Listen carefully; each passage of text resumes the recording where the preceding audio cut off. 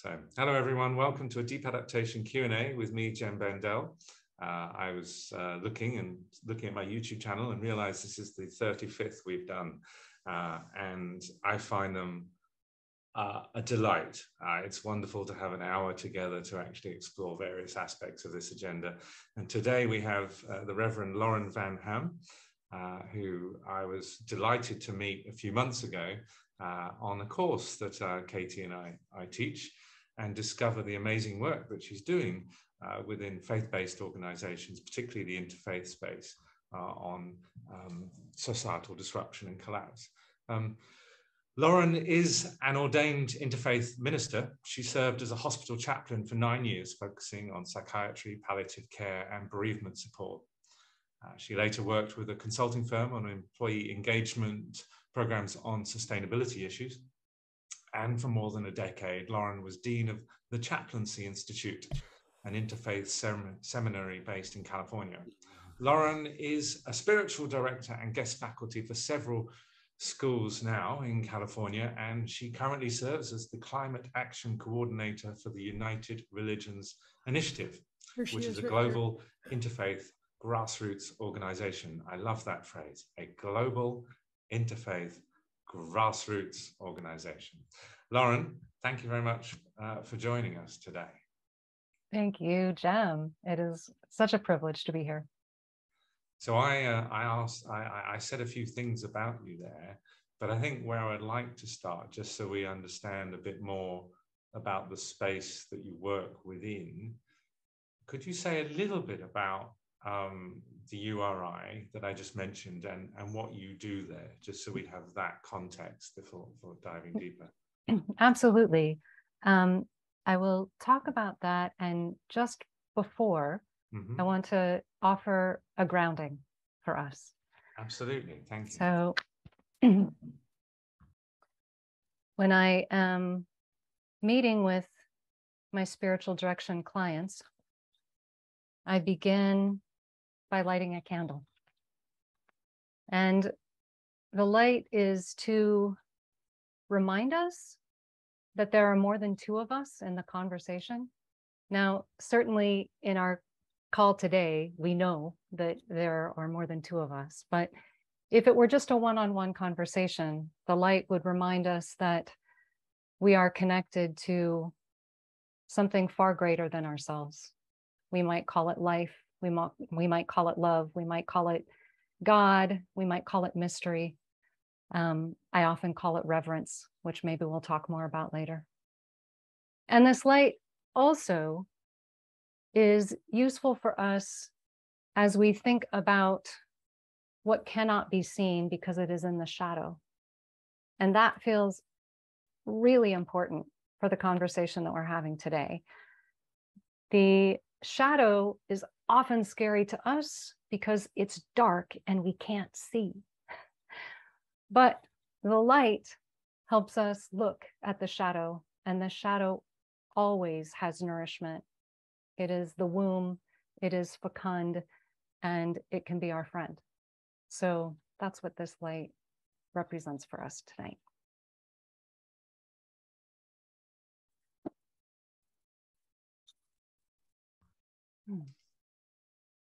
Thank you. Well, that's a better way than talking shop, but let's do a bit of shop. So what do you do? So I serve as the Climate Action Coordinator for the United Religions Initiative. And as you have said, URI is probably the largest interfaith grassroots organization. It's comprised of cooperation circles. These are groups that can be 8 people or 200 people. These groups are coming together across religious beliefs or indigenous knowledge and bringing grassroots ingenuity to solve issues in their area meaning where they live in their locality. And as Climate Action Coordinator, I am often working with them on finding each other. So they may be doing very good earth restoration acts where they are, but they need some mentoring, or they need to know who else is doing something similar so that that action can grow and spread. And so this work is about that. And you, how long have you been in this role? Since 2020. Okay. And were you exposed to some of the worst, bad to worst case scenarios and analyses of the environmental situation before then, or is this something more recent? Yes, I've been doing work that I call eco-chaplaincy since about 2007. And probably like many of us, I was doing a lot of informing, cheerleading, trying to invite action. And it was as though the louder I sounded the alarm, the less imaginative the response. And so to be in this space now, where we are talking about adaptation or collapse or societal breakdown, for me, it was like a relief to really identify an elephant in the room instead of continuing to fight for something that just was falling on deaf ears. So how long have you been talking about the environmental situation in particular as something that is or will disrupt increasingly the lives of the people in the faith organizations or the cooperation circles? Have you done that for years? Or because you said you've obviously done eco-chaplaincy for years and got some frustration there in that time. How long have you been talking about, oh no, this is actually going to destabilize and disrupt the lives of, well, all of us to some degree? Yeah, I think that I started to become more courageous about talking in that way around 2019. It still can feel very provocative, especially when I'm speaking with people who live in a really different socioeconomic system than I. I know that in the Western world, I have lived in a place that is causing a great deal of the problem. And of course, some of the cooperation circles that I work with are living in a very different set of circumstances. And so it invites some nuance into how we talk about it. But more and more, I think people are keen to talk about this. Yeah, that's really intriguing, because it would be a very different conversation, I suppose, in places where we've got where it's currently mainly about grief and anxiety about the future or about others, rather than actual coping right now with the direct disruptions. That's right. Is there opportunity for dialogue across those differences within the URA or other contexts? There is. I think this is where I would say the reconciliation R of the deep adaptation framework is incredibly useful, to be able to have caring conversations about discrepancies and injury or harm, and what might we be doing to mend where we can, to provide care where we can. It's really messy and necessary. And these cooperation circles, they are explicitly faith-based. Is that right?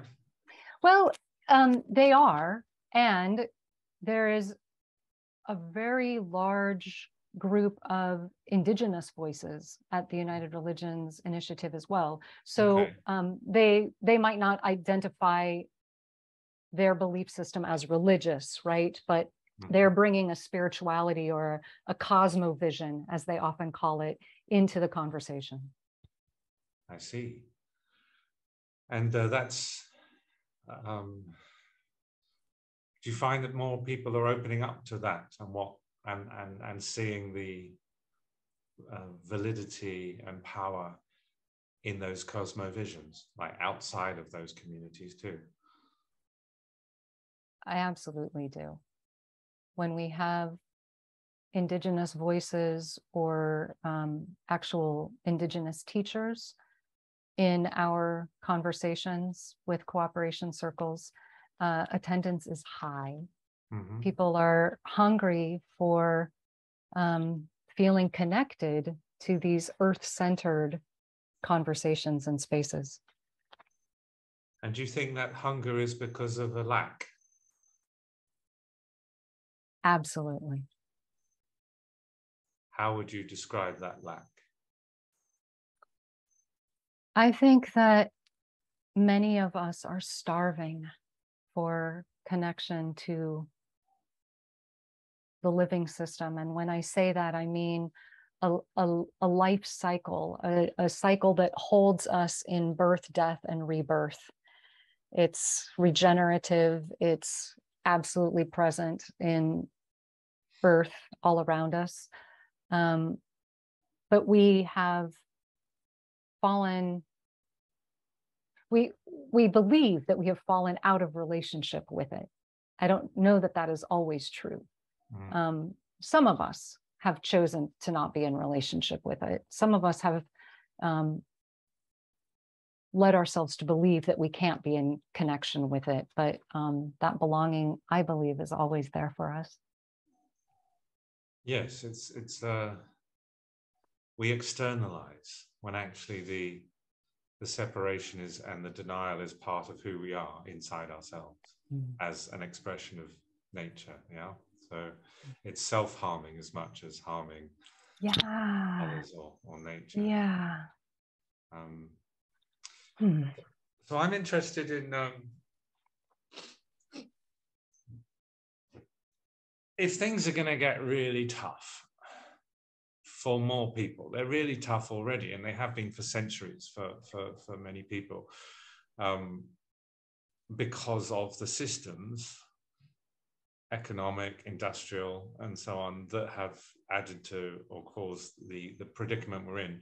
But I'm interested in whether religions, or we can use the term faith-based organizations, or belief systems that are related to all that, the extent to which they're going to potentially help reduce harm and encourage ongoing commitment to stuff that we think is good, no matter how bad things are becoming, and also perhaps find some meaning and even joy within this situation, or the opposite. Because the last few years I've studied psychology, because it was really interesting to see how people were reacting very differently to some of the bad to worst case scenarios around climate. And I've discovered that what psychologists call worldview defense, so that when you're anxious, you can double down on your identity and your worldview. That gives you a sense of place, a sense of solidity in a changing world, in a scary world. And that is often equated with then effectively, a hardening, a numbing, a bit more bigotry and that sort of stuff. It's seen in that way, rather than an opening of the heart and mind, and therefore not correlated with more compassion, more solidarity.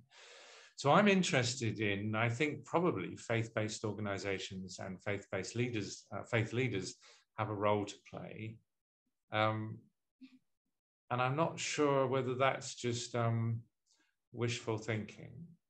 What's your sense of whether faith-based organizations are going to have a significant, or already have a significant role as we move into a more disrupted era and more instances of societal collapse? Yeah. Really, really right on to name that there can be like this digging in of one's heels in terms of defending the identity, right? And we can all share stories of a more fundamentalist expression of a religious tradition that does that.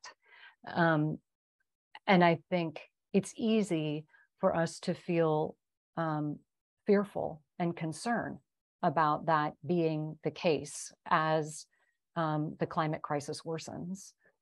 The space where I feel much more curious and optimistic would be in this interfaith landscape, because the religions are very interested in learning together. They're very interested in kind of coming around the campfire, as it were, and saying, how do you work with this? Or this is what our teaching is on this topic. How about you? And that level of interest and cooperation, of course, makes things possible in how we respond when crisis hits. Yeah, I am also very drawn to the openness and curiosity, and almost the sense of knowing that the divine, the spiritual, is mysterious, and therefore all of our ways of describing it, writing it down, and preaching about it will be limited. And all of our practices for bringing us to a certain state of consciousness will work for some people, not others. Will, you know, and so let's talk about it. Let's experiment. I'm very drawn to that, which I see that in those, even if they're very, very grounded in their own particular faith, are very comfortable about exploring and comparing and integrating with others. Yes. Rather than needing to condemn in order to somehow defend and secure their own place in the world. So yes, I'm very drawn to that, indeed. I just want to tell you though about like there's a more and more conversations I'm having with people in the Christian faith, but different kinds of different denominations, when we talk about the state of the world. And I'm hearing very, very different responses. One person would tell me, oh, I'm completely fine with what you're talking about, Jem. My faith as a Christian, we anticipate the end of the world and the end times, and that's totally fine. That just makes me feel more confident about my faith and my choices in life. For example, another person had to stop working with me because he thought his faith was that he should actually maintain a sense of hope, understood in terms of a material hope for humanity on earth. Mm-hmm. And that was his particular interpretation of things. And therefore, having a faith-based response to anticipated disruption and regress materially for humanity on earth just didn't fit. And then I now start hearing of other people saying that, you know, on the one hand, we're going to have a rapture, and on the other hand, we're going to have a new earth created. And it all gets very confusing. And at the moment, I haven't created time in my life to study where all this stuff is coming from. So as you're the expert, can you just solve it for me? Like, yeah, all these different stories I'm hearing. Well, I mean, this idea of hope, let's start with that one, because certainly religions are supposed to, in their very nature, provide us a sense of salvation. They're helping us solve a lived experience problem, and there is hope in having that solution. And so I think about many of my friends and colleagues practicing in a Christian tradition who absolutely want to see light at the end of this tunnel. And I think it takes a mature faith and spiritual practice to consider that there are different ways of defining hope. And that, I mean, oftentimes, you know, Joanna Macy is talking about active hope. You have had conversations where we explore radical hope, this idea of when all hope is lost, what is still there? And that is a very important theological question. I think it's where it gets gritty in there. And a weekly visit to Sunday school or to Torah school or to the mosque isn't going to be enough for us to really hang out in that space, which is why I am feeling so adamant that faith leaders need to be working with this, working with an invitation to consider what adaptation actually means and what it implies. You also really spoke to what I mentioned earlier as the more fundamentalist expression that the rapture comes. And I can't speak too concretely about that, but what I would offer as a counter is that religion literally means to bind oneself again, to connect again. Ligare, to bind, do it again. So as a person who is practicing in a religious tradition, what do I want to be binding myself to again and again and again? Do I want to wed myself to empire and this idea that there is something greater somewhere else? Maybe. But do I also want to consider binding myself to creation, to earth, the idea that heaven is here in Sangha and community and congregation, and that we could be tending this life story right here? That's an invitation for us. Yes. And what I'm hearing from you there is how heart-led or heart-centered is any of our discussion and use and retelling of stories about faith or stories about the current moment. So it's like I'm suspicious of any story which is just helping people push things away, not worry, and just continue as they are.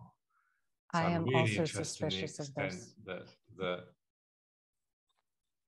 how faith leaders can help their congregations and others think through, well, okay, things really might be getting difficult for humanity. How do I embrace these times and other people and nature? You've mentioned that more fully in response, rather than just sort of have an exit from all worrying about this because of a particular story of things. So I'm interested in that. I just want to say to those you who are with us on this call that if you do have a question for Lauren Van Ham, please send it to Katie, and then I will be able to come to you in a few minutes. So please do have a think and don't be shy. Please do send those now.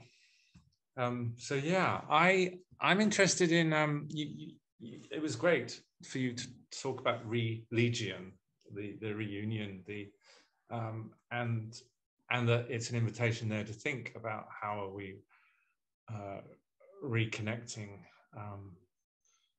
and that also remembering our innate existing connection. I know we've talked in the past, or just corresponded in the past, about the notion of apocalypse, which again, if we're talking about how religions are talking about the environmental predicament, is a concept that's there. And I think perhaps there's it's almost like there's a tendency to go fully catastrophic and fully apocalyptic in the sense of it, meaning that, oh, well, if we don't have modern industrial consumer society, we don't have capitalism, we don't have this old story of continual material progress, then we just have the end of the world. We just have human extinction, we have all that. And there seems to be this, poof, we're just going to go to there. Some people say that might be to do with the apocalyptic imaginary in many of our cultures. So what are your thoughts on that? How can you sort of help people unpack the apocalypse to actually not just sort of shut down, and actually to open up and be present to whatever's coming? Yeah, I really underline what you've said, Jem, about this Hollywood notion of what apocalypse looks like. And again, if we just look at the etymology, apocalypse isn't the end of the world, it's pulling back the veil to see what's coming next. And this is maybe what I meant in our opening today when I was inviting us to think about holding the light to what is in the shadow. In a time of societal breakdown, in a time of climate collapse, can we lean in? Can we lift the veil? Can we shine a light in the dark to see what is coming next? Because an empire certainly isn't supposed to last. Empires fall. We know this. When the empire falls, what's coming? I feel incredibly curious about that, and I think you do too. Yeah, thank you. And it's interesting to hear you use the terminology of empire, and you're referring not to a particular nation, I guess. You're talking to an imperial system, I presume, to do with money, property, patriarchy, and the consumer culture built on top of all of that. Is that what you mean? Growth, growth, growth. Yeah. Yeah. Okay. Thank you. Before we go to questions, I just want to, what animates you and excites you in the world of faith-based organizations, and how they're responding to either real-time current massive disruptions because of environmental change, or this more nebulous sort of eco-distress, anxiety, or whereas people wake up to what's coming at us. What's the good practice and that you want people to know about? And you can talk about your own work if you want.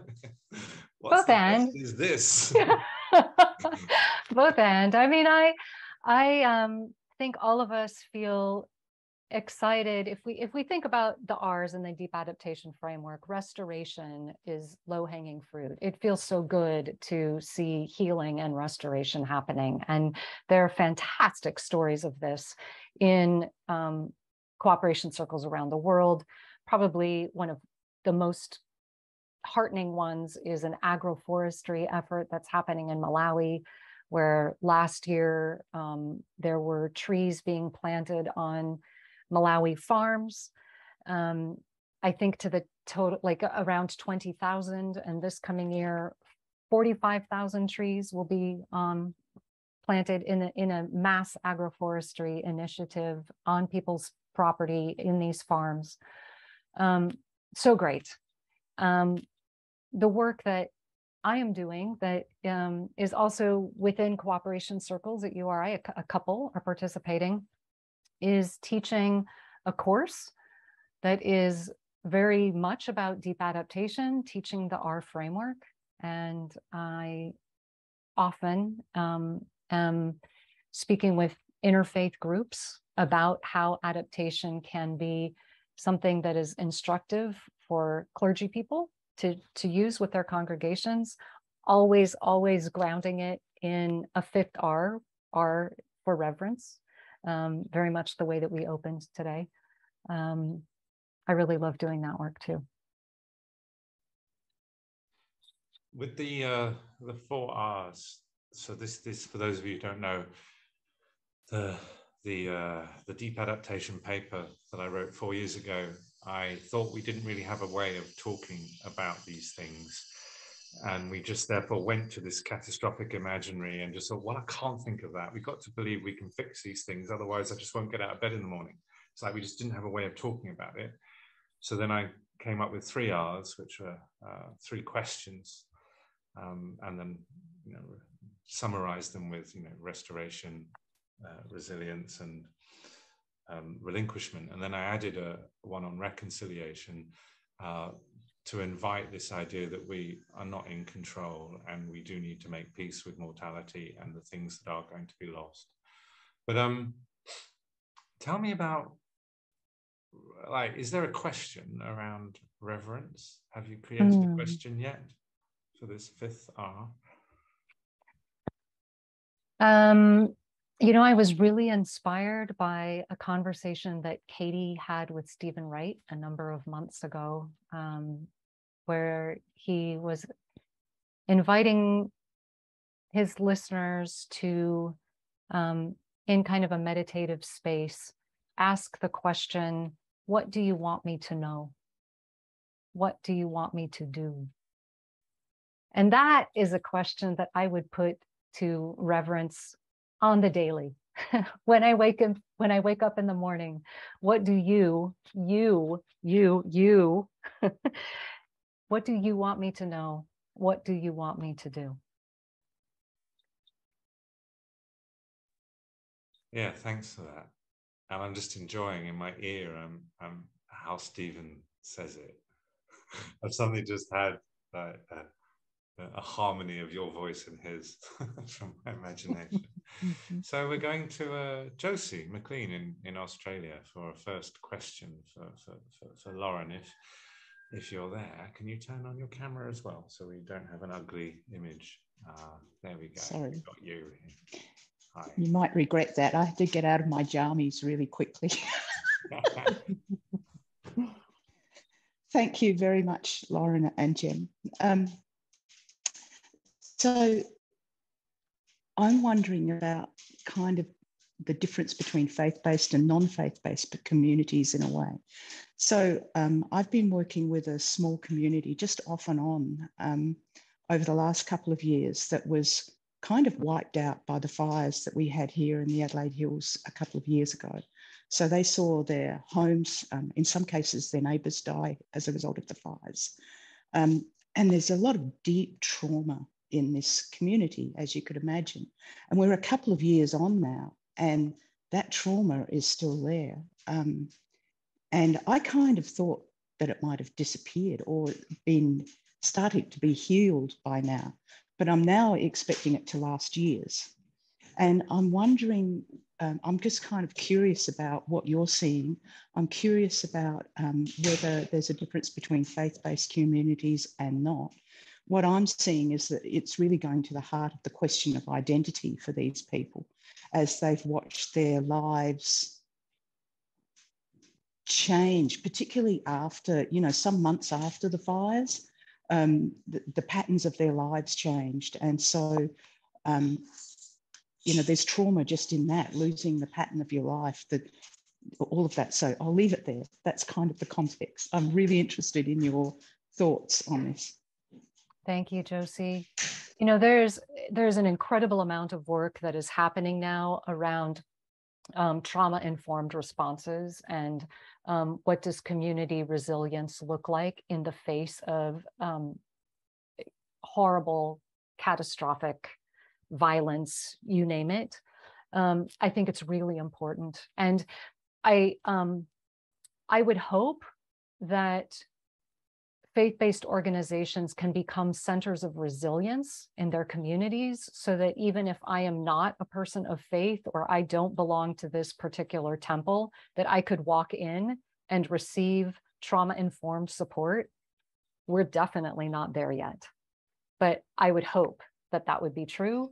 And I would also hope that this sort of adaptation and trauma-informed response would start to be the operation that is prevalent in schools and neighborhood associations and senior centers.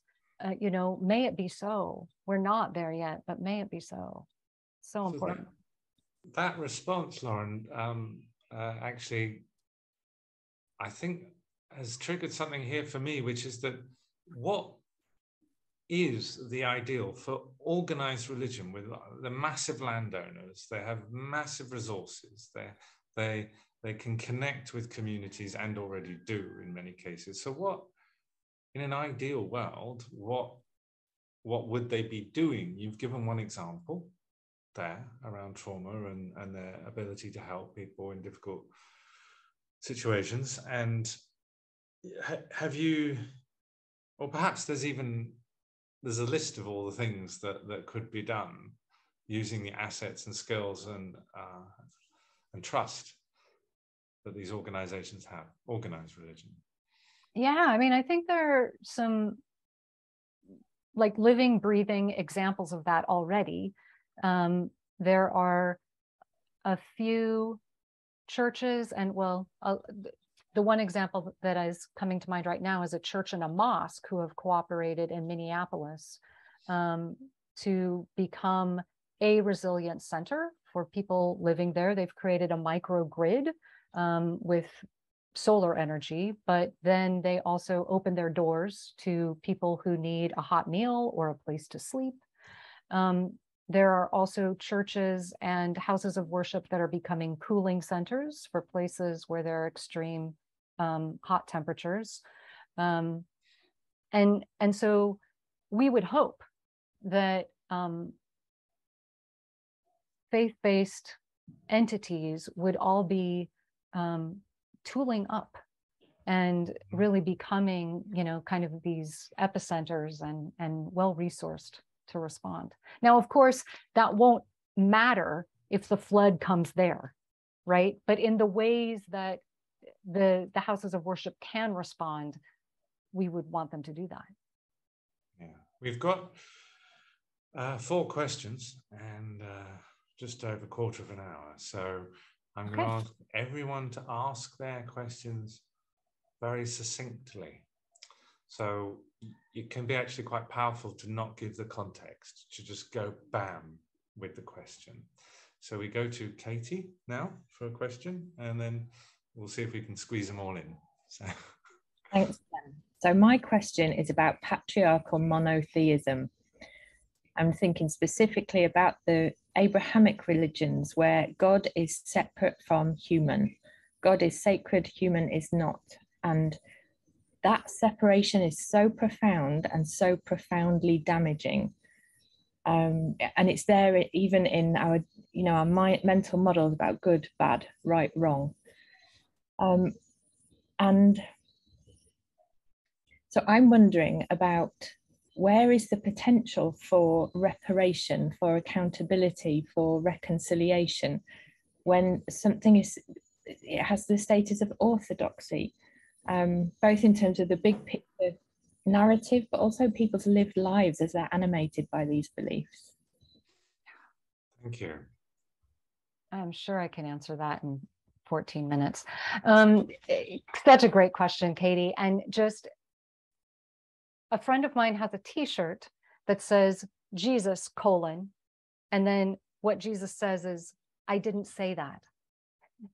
There is so much that is misunderstood about what sacred scriptures say because organized religion and empire used it.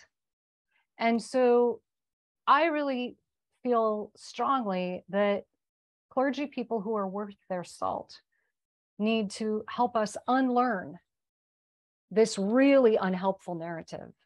We need to be hearing this every Saturday, Sunday, Friday from the pulpit to unlearn this story. That's one of the best and most powerful ways to bring repair. Yeah, thank you. And I think it maybe feeds into Terry, your question as well. So if you can unmute and ask your question. Thank you, Jim, and thank you, sorry, your name is Lauren, for this session. It's inspiring. I'll get straight to the question. It seems to me that, and to many others, that a very large and powerful segment of mainstream Protestant, evangelical, fundamentalist religious communities here in the US especially have conflated spiritual faith with civil religion, spirituality with patriotism, as it were, which spawns an ultra-conservative Christian political right, a nationalism that many see, frankly, as a lot more than just fanaticism, but actually a kind of proto-fascism. And I'm just curious whether you personally, or you or I more generally, see anything like this emerging beyond just what we're seeing. And I live in Florida in the United States, where the state is as red and like this as it can possibly be. So I'm curious if you see this yourself or more broadly in the URI landscape. Thanks, Terry, for representing, I know your shirt's blue, you're representing a different voice in Florida, so thank you for that.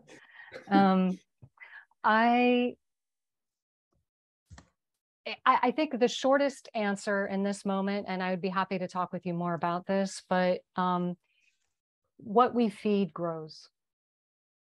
And the United States and other countries too, who are experiencing ingredients that you've named,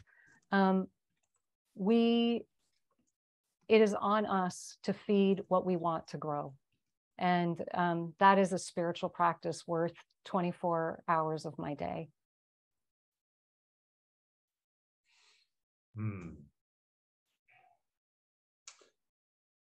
Yeah, it's I'm just remembering my own constant questioning of where should I put my own time? Should I work with the people who I think already get it and are aligned, and support them and help them do what I think is useful and benefit from that relationship? Or do I go to the barricades and have an argument and push back? And the last 2 months, I'm doing the latter. And it's a different thing, and I can only do it thinking that it's momentary. Yeah, I only do it thinking it's momentary. But also I do feel that some calling out, some challenging, some critiquing has to be done. It's like, otherwise I feel like we're we can just be swept away by the bigger forces in the world. And even if we're going to be swept away by the bigger forces in the world, I want to know at least I did something, said something, gave more people bridges into a different way of seeing things and joining people in a different way of being and living. We are going to, I think, Colleen Elgin next. Your question, please. Hi. Thanks for doing this, Jem, and also thanks, Lauren. My question has to do with, there are people, as we all know, that believe humans are going to go extinct. And in this moment, at this point in the journey, I am curious how you work with that. Houston Smith said we're born in mystery, we live in mystery, and we die in mystery. And so for me, mystery is a big part of it. And it's not that we couldn't go extinct. Of course we could, but it's just, I'm just curious from the spiritual perspective, how you work with that part of what's happening on the planet.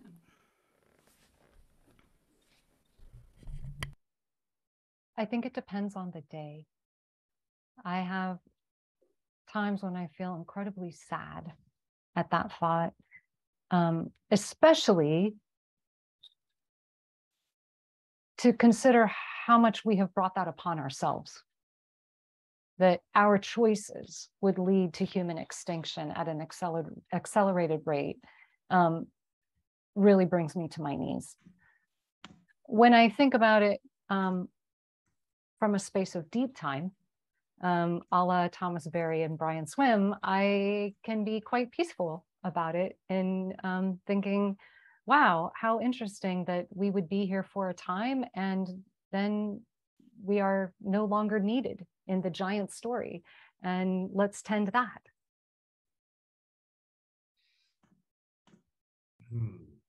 I'm interested, Colleen, how do you engage people who respond to you by saying, oh, well, humans are going extinct soon, and it was our destiny, any organism that has an influx of unsustainable resource, whether it's algae with leaves flowing into the pond, or it's humans suddenly discovering coal, then oil. It's just nature taking its course, so chill out. How do you respond when you hear that? You know, that could happen. You know, that certainly could happen. I guess I'm not, I kind of feel like I'm more of the mind, like, what is helpful right now? And some of those voices are helpful, actually, because it's bringing in a certain dimension that's needed. We're not paying attention. And as we all are aware on this call, you know, we're going into this collapse pretty unaware as a human species. Mm-hmm. So the voices that are saying, actually, it's even worse than that, you know, we're going to go extinct, are really important in that larger field. But I'm a little bit more of the mind, I guess, that is that also kind of a little bit of human hubris? Like, we know what it's going to be. Mm-hmm. That's the part that rubs me, actually, is just that, because that is also what has got us into this a little bit. As humans, you know, I include myself in that. And so I just wonder, how is there a way to work with that to help us grow into appreciating that mystery and gratitude even more? And in a sense, Lauren answered it to some degree. Yeah. Thank you for that.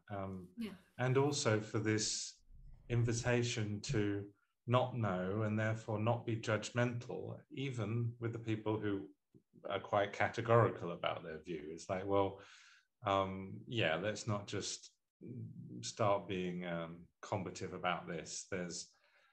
We don't know how bad it's going to get, and it could even mean human extinction. I mean, in the deep adaptation paper, I talked about all these different ways of framing things, and that it is as much seems to be about who we are as what actually information we can marshal to come up with a conclusion. And so I said that right now, where I'm at is I see societal collapse as inevitable, a catastrophic impact on humanity globally as likely, as in that means, you know, billions of people dying younger than would otherwise if it wasn't for this environmental predicament, and human extinction this century as now possible. But that was it. It's like possible, and I have not managed to find really good evidence at the moment that is going to definitely happen. Like, if I dig down in the arguments about, say, nuclear power station meltdown, they're not good. They're not backed up properly. That's where I'm at the moment. And I do, however, value the people who've helped me look at the ultimate catastrophe for humanity. It's quite a powerful, it's almost like a meditative practice, you know, like people who invite you to meditate on your own death. It's like, well, meditate on the death of your species.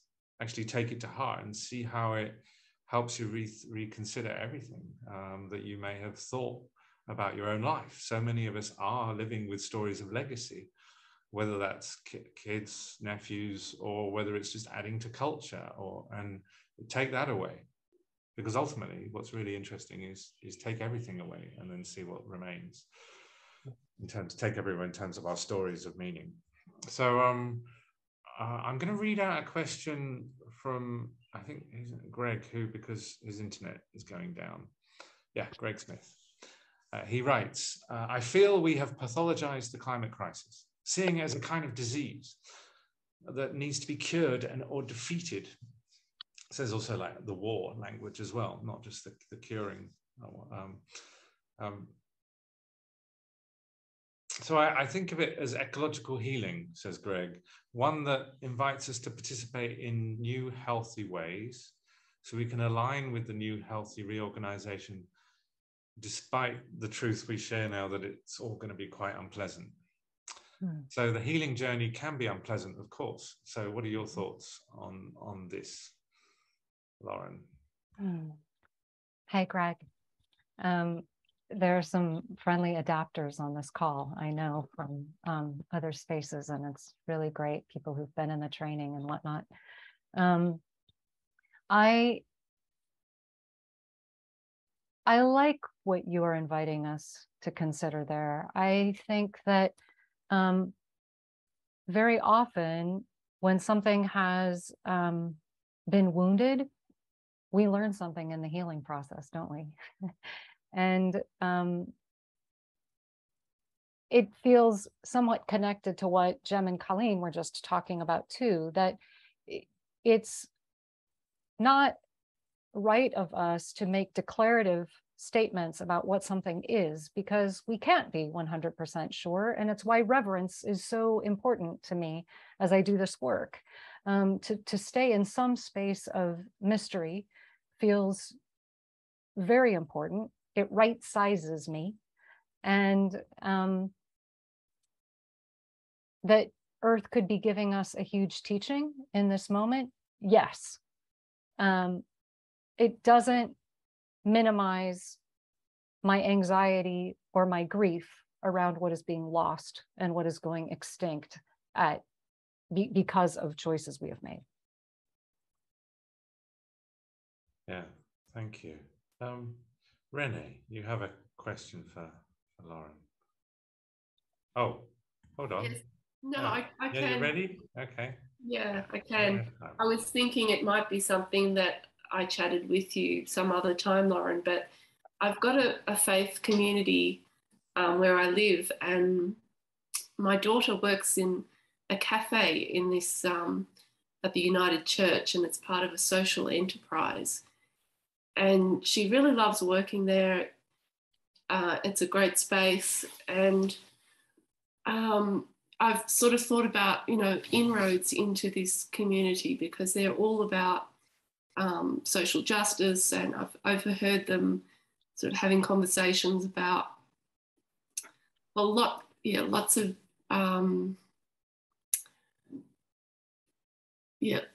there's opportunity. It feels like there's opportunity there.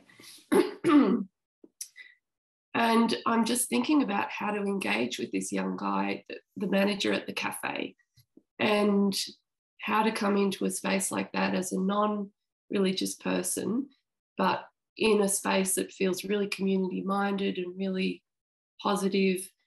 And I've looked at some of the links that you shared about, what the interfaith groups are doing. And so it's probably a discussion for another time, but just thinking about a place that my daughter loves being, and that could potentially be some kind of hub, like the examples that you've given.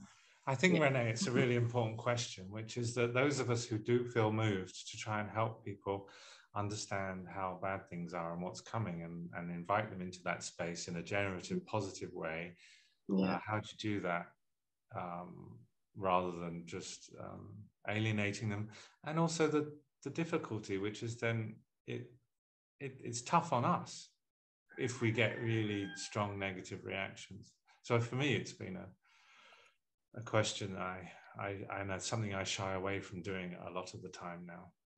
So I suppose you need to be clear about why you're doing it. Lauren, your thoughts on this?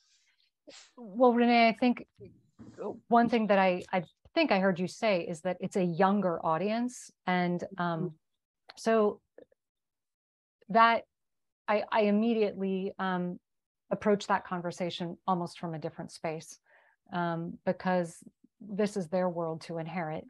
And we all want to be really thoughtful about how we're showing up for them in this time, and how we are perhaps providing them some ways to hold the enormity, the big feelings, the task at hand. So again, I think that the deep adaptation framework is a phenomenal way to do it. And I would love to talk with you more about that. The work that reconnects, you know, there are some really good tools for helping people, I think, look at something with honesty, but not feel then like they need to go hide under a rock, that they can stay engaged and keep their eyes wide open. Yes. So I do hope you do get the chance to connect afterwards. Do get in touch, Renee, if you need help with that. And everybody then do look, and well, as you've all registered for this meeting, you'll get a follow-up email with some links. Lauren, before we go, you mentioned a training. Could you just say a few words on that, because that may also be of interest to not only us here, but also people who watch this afterwards on video? Sure. As it stands now, there are sort of two ways that a group of us called Project Adapt have created tools for anyone who's interested. There's a 4-session series where we teach the R's, the questions that the R's ask of us, and ways that we might engage. And this is mostly from a space of reverence. It's something that sort of invites us to be spiritually active and engaged. There's also something called the 8 practices of adaptation. And these are for anyone to engage wherever they are, maybe a bit like the 12 steps for some who are familiar with that path. But the 8 practices of adaptation are something that I can use throughout the day when I am encountering moments that invite me to relinquish or become more resilient, as an example. Thank you. So if you're watching this on YouTube, look down there. There'll be some links, and all of you just check your inbox in a few days. So thank you, Katie, for your support today. Thank you, Lauren, for joining us. And thank you, everyone else, for joining from around the world. And yeah, thank you for lighting that candle. Okay, so the next one is Katie. When is the next one? It's with you and Matthew Painton, isn't it? Yes, it's on the 22nd of September. It's a different time zone. If you're in the States, it's likely to be a very early morning, but we'll be talking about coaching in the context of deep adaptation and collapse. Okay, and if you're interested in that, and it's before the 22nd, links down there in YouTube, and also just check your inbox for the rest of you. You'll get a link to that too. Bye-bye. Thanks, everyone. So, bye. Thank you. Thanks for coming. Thanks, Jem and Lauren.